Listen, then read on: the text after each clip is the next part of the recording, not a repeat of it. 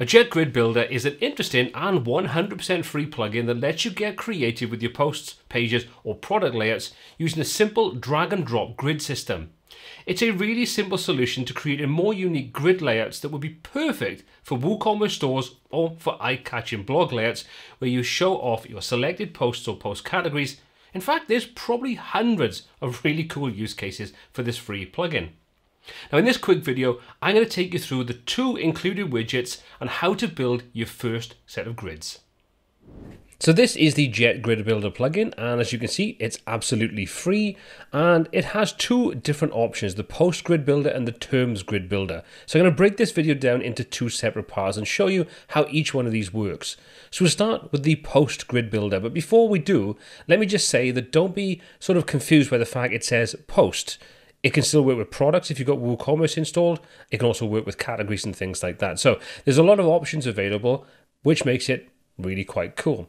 So let's just jump over now into Elementor. I've created a page already set up. Nothing is inside here except for just a blank column. Okay, so we've got 2 widgets. Let me just search for grid. And you can see the first 2 options, the Post Grid Builder and the Terms Grid Builder, are the widgets we have available as part of this free plugin. So let's start off with the posts, because it's the most obvious one and probably the one that most people will use. Just drop that onto our section, make a little bit of space for this. We'll just open up a little bit of space at the top and bottom, just to give it a bit of breathing room. And then we have, well, basically the fundamentals of this particular widget. We can add our posts directly inside here, or we can just choose the options over on the left-hand side and add posts from that section. And as you can see, it's all pretty straightforward. So let's add a couple of posts in. And as you can see, once we do that, we have access to anywhere that we could pull information from. So posts, pages, products. There's also an Elementor plugin that's installed, but for this example, we're going to keep this really straightforward. Go for products. And you can see once we do that, it then lists all the products available. Obviously, if you chose pages or posts, all of those will be displayed. So what I'm going to do is I'm going to choose 4 of these. Actually, let's go for 5. We'll hit select, and then we just get to see what looks like a pretty standard grid. If we scroll down a little bit, you can see where we've got 3 items in the first row and the second item has 2. You can see we've got this grid option behind it, this sort of box grid. We can disable that if we want to. We can just uncheck that box and it removes it, but it still works in the background. And this is just a guideline grid, so it allows us to easily see how we can sort of stack things, how much space we've got, how many rows or columns each different sort of post or product is actually taking up. Now, to resize and position anything is very simple and straightforward. If you want to reposition it, you can drag it into a new position, and you can see we can drag these around as easy as anything.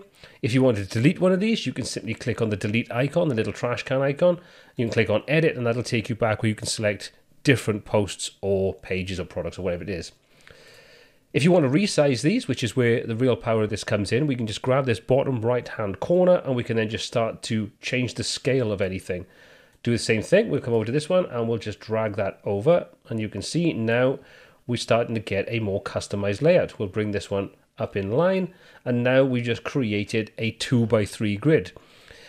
All really super easy. If you want to resize the height of this, we can just simply drag this down and you can see everything will adjust accordingly, including these little spaces in between. So it's a really easy, really intuitive, much more like an app than it is like working inside a browser. But using this, you could get really quite creative to create some really good looking sort of product listing pages or blog pages or post pages, things you may want to draw attention to and create as a kind of feature. Really easy to work with. Now on top of the grid, we've also got some extra options. If we take a look on the left-hand side, we can see exactly how we can set the grid up. We've got things like a gutter, so we can adjust that if we want to. We say we may want to have this set to 20. And you can see the nice thing is that will update your design on the page automatically when you make those changes. If you want to, if you were used to working with a certain grid kind of layout, you can set those values inside here for the number of columns. You can see we've got Woo items type.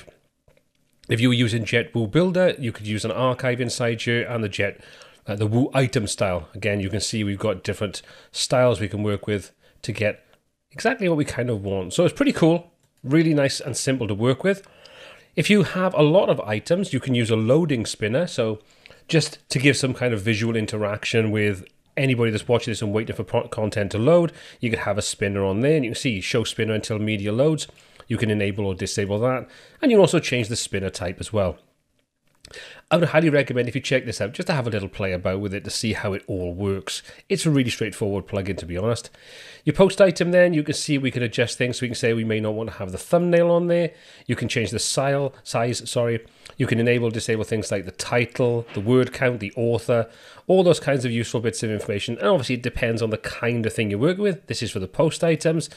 Where we're working with WooCommerce, you can see we can get rid of star ratings if they're being used. We can disable the category if you want to. We can remove the price from there.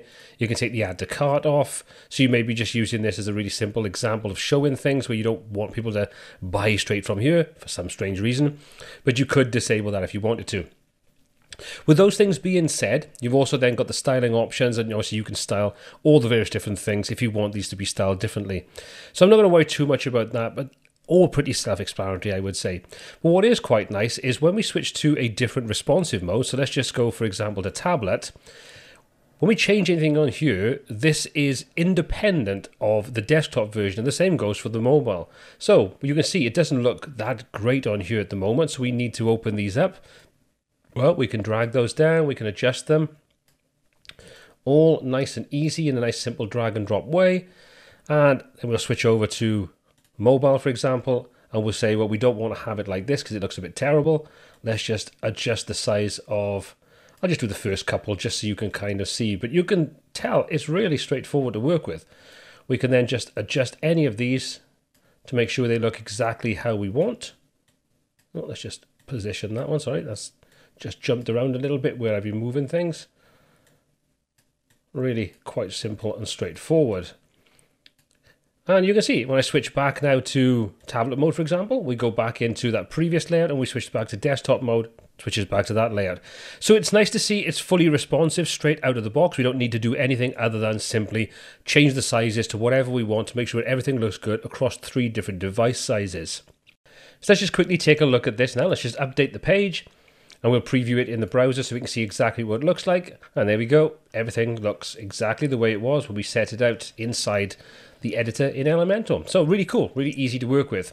So that's the first set of options. Let me just get rid of this and let's take a look at the next widget that we have. So again, let's just do a search for grid, and this time we're going to pull in the terms grid.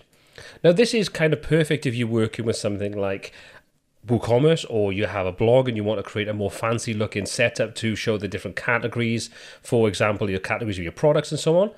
Obviously you do need to do a couple of things, and I'll show you what I'm talking about in a moment. Now, first of all, we need to do the same as before. We need to add some content to this before we can do anything else.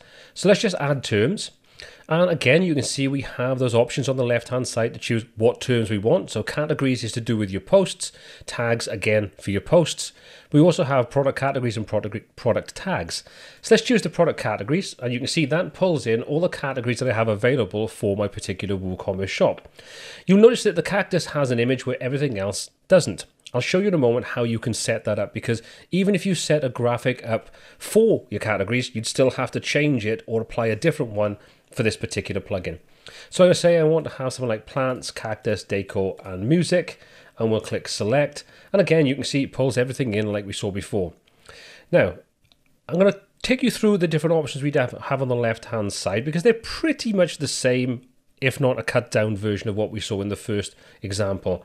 And then I'll show you how you can go about setting up the images to make sure that this isn't quite ugly like you can see it right here. So what do we have? Again, you've got your gutter, so we can easily change that based upon the different types of devices. And again, you can change this gutter for any of your devices. Number of columns, all those things are still exactly the same. Term items, you can come in and you can see we can control exactly how we see things, what we see, what we want to hide, all those kinds of useful information. So I think you could probably figure most of those things out yourself. And if you're kind of not sure what's going on, just check the option and see exactly what happens. Styling, again, all there like it was in the first option. So let's just update this. And let me just come out of here, back into our dashboard. And we're going to go into our categories for our products. So let's just jump out of this, go back into products and come into our categories section. And you can see there's our cactus. I've applied an image to that. So what I'm going to do is I'm going to do the same thing now for our plants example. So we'll edit this. And you can see we've got the thumbnail option. So we could click on there and we could say, well, we want to use this image, for example. But that won't actually set anything up for this particular grid builder plugin. We need to set the thumbnail for the terms grid builder. So we'll click on there and just select the same thumbnail. Once we click update, now if we take a look at our test page, we'll see that our plant section now has an image inside it, whereas decor and music don't. So all we need to do is go and set those up, and we've got everything in place. But that really is all there is to this plugin. But what I really do like about it is A, it's free, which is always a good bonus. But if you don't need to rely upon dynamic data, you want to create something that's just a little visually eye-catching for your blog, for your online store, whatever you kind of want to work with, this is a really cool and an interactive way of working. And I think this would be perfect if you have clients that are not necessarily tech-savvy, but they could quite easily get their head around how to use this, and then give them the ability to quickly and easily go in and customize their own layout and design using JetGridBuilder. Now, if you want to get more out of WordPress and WooCommerce with some awesome and totally free plugins, I'd highly recommend taking a look at this playlist next. Now, if you found this video helpful, please hit that thumbs up button, but if you didn't, well, you can hit the thumbs down button twice, because that seems to work pretty well too. And while you're at it, don't forget to hit that subscribe button, smash the bell icon, and check out all the relevant links in the description below. My name's been Paul C. This has been WPTuts, and until next time, take care.